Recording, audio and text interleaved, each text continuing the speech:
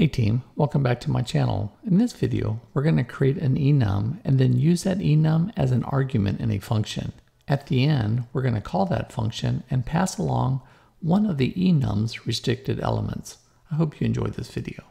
Let's begin by creating a new type. This new type, called ranking type, is a new user-defined data type of type enum. Notice here that there are 3 elements. These 3 elements create a restricted set of values that ranking type can be assigned to. On line 14, you can see we just queried all the data types that are in my local instance of PostgreSQL. Now guess what? We just added the 663rd new data type to this environment. It's called ranking type. Now, ranking type is a new data type of type enum. Let's limit this set to only show that one data type. Notice ranking type's OID is 17164. In just a moment, we'll see how important that value is. From PG type, we get a list of all of our user-defined data types and system types. Now, using the type name ranking type,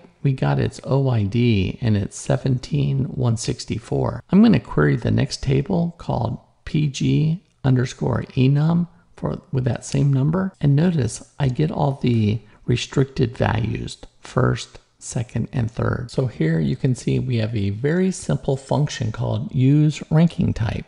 And notice I have one argument. The argument name is called ranking and its data type is ranking type. We define that up here. Now on line 19, I'm actually going to call this function. I'm going to say select star from ranking type and I'm going to pass in first. Now when it comes in here, this is a data type and I'm going to assign this value first. Now it's important to understand I can only ever assign ranking first, second, or third. No other values would be permitted. So let's go ahead and create this function, then let's actually call that, see what happens. And notice we get null back, right, a void, and then our messages, see it says notice first, so we printed out the ranking value. Now if I were to change first to capital F, that would be a violation. Remember, elements of an enum are case sensitive. So if I try to call this now, I'm going to get an error. It's saying, I don't know what that is. Nor can I use another word like software. It doesn't know what that is either. It's like, that's a violation. As a programmer, we know that this is a restricted data type.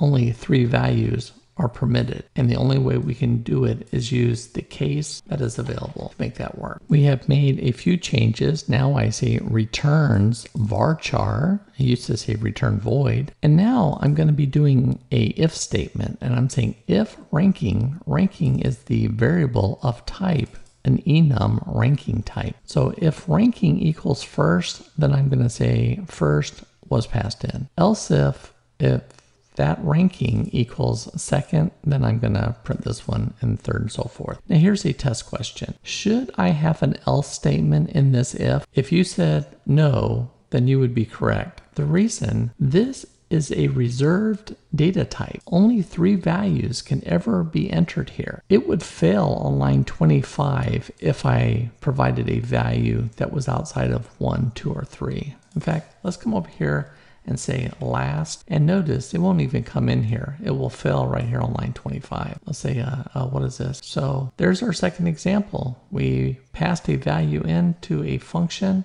The data type is an enum, and then we use the value of what ranking is, and we first, second, or third. And there you have it, team. How to use an enum as an argument in a function. I gave you 2 examples. How an enum is used and how the restricted value is enforced. If you have any questions about this video, please leave them below. And also, please consider leaving a comment to share your thoughts about this video or just to help encourage other programmers to use this feature. That's all I have. Hope to see you back in my next video. Take care.